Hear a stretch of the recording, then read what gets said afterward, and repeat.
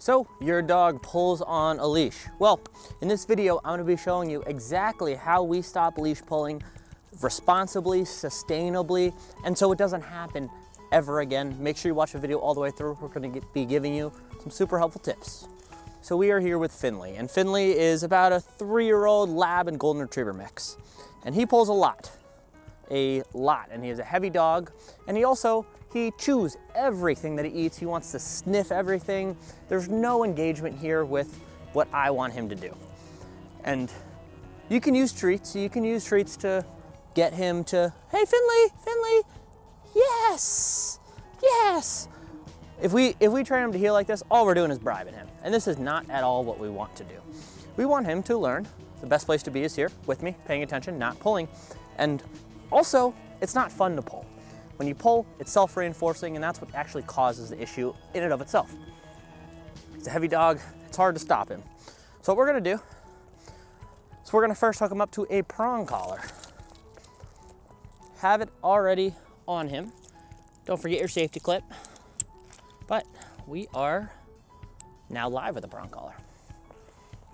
And what we wanna do first is discover just what his level is on the prong collar, what his correction level is. Some dogs, it's gonna be a higher correction. Some dogs, it's just gonna be a little bit of pressure, like that. That was the smallest bit of pressure, yes, good.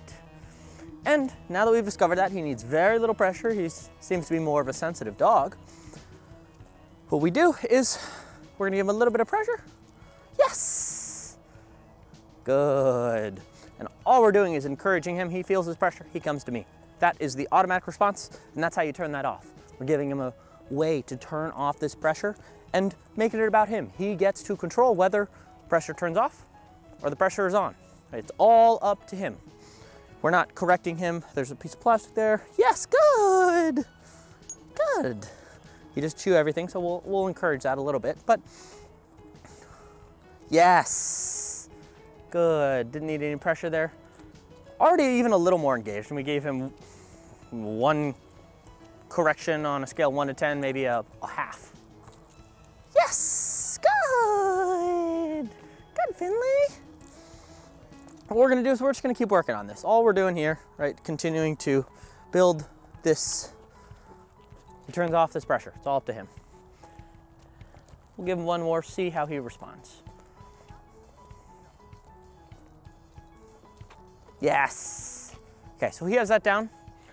What we're gonna do next, all we're doing here is teaching him loose leash walking, where he doesn't pull. He's allowed to walk wherever he wants, but he just can't pull. He can't be at the end of the leash. And yes, when I'm doing that, I'm just gonna make some sudden U-turns. Also, I will say, your dog should never, if this is Finley and this is me holding the leash should never be tight like that, ever, ever, ever. The only time the leash should be tight is when you give him a correction. For him, it more looks like this. For some dogs, it's gonna be a lot harder. All depends. We just need to find the proper level and use proper leash pressure. Yes, good. He's a very food motivated dog, so a lot of people ask what's in the pouch. For him, just kibble, just his kibble. And he eats it up. I'm gonna keep him on the left side. We're not gonna try to make this too much of a stressful experience for him, but we also do want to discourage the pulling. We wanna get this out of the way and allow him to be a lot happier on walks because he's been here for 24 hours and I am tired of him pulling. Yes. So we're just building some engagement here. It's really important to do this. This is a really great mental exercise for him. It's really great to just continue to improve our relationship with him. We're gonna work on some sudden U-turns.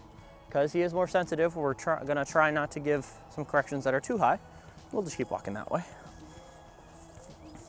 But 2 corrections maybe, he's already significantly more engaged and we are reinforcing this great behavior, but we also have to discourage the bad behavior. So, as we continue to improve on this loose leash walking, what we are gonna do then is start working on a heel, which he seems like he has one down. He does have some previous training and he's a very quick learner, just a little stubborn, and he's learned that he can get away with a lot. And that is his major issue. Yes. So there, I'm just gonna pay him. He's been walking decently for a minute or two. We'll pay him right there. Good.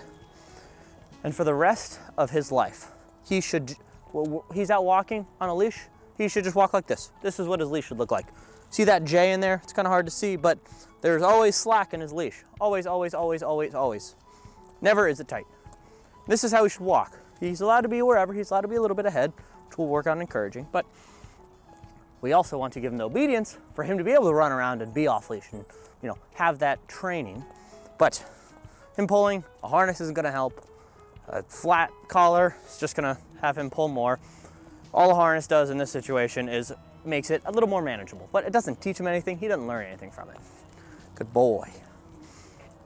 So, since he has this down, ideally what we would do is a couple sudden U-turns. Yes. Just making it a little game of follow the leader. But he is learning very quickly. As you see, some dogs takes a couple days, a week. Some dogs learn in 5 minutes. But sudden U-turns. Then after that, we would go to sudden stops, and I'll show you what a sudden stop looks like. I stop. If he's with me, he gets paid. If he's not, he gets a little pop. We'll let him get ahead a little bit. Yes, good, Finley. Good. Yes. And I do make my stop audible so he can hear it because we do want to give him wins. But seems like he's got this loose leash walking down. For the heel, same exact darn thing, except we just tighten up the rules a little bit. So I'm going to choke up on the leash a little bit. And now I'm going to tell him heel. Cameraman, we can walk that way. And same exact rules, but just more strict. I'm going to introduce the command. Good heel. U-turn, he's got that. Good heel. Good heel. Good. U-turn, good heel, Finley. Stop. Yes, good. He's already engaged, good heel. Good heel, Finley. Good boy. And I have maybe a foot, maybe 18 inches of slack on the leash.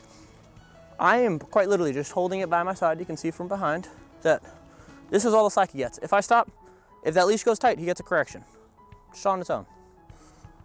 And if he doesn't, he gets paid. And when we do give corrections, we also do want to encourage the behavior of him coming back to us, coming back home, because this is home. This is where you turn everything off automatically. But, oh, a little correction there. As you can see, he's learning super quickly. Wow, crazy. Only took us maybe 5-7 minutes. This dog is now not pulling on a leash, and he will never pull again because we're going to continue reinforcing this for a couple walks, but it's a lot easier to stop leash pulling than you may think. As you can see, we just did this in how many minutes? 7, maybe, if that. And now he can live a happy life, stress-free, without pulling on a leash and needing to go do this and go do that. So this is a great exercise to continue working on. We're gonna work on this throughout his entire 6-week process here, but super easy to stop leash pulling. Don't put your dog on a harness. Make sure you like and subscribe. We'll see you in the next one.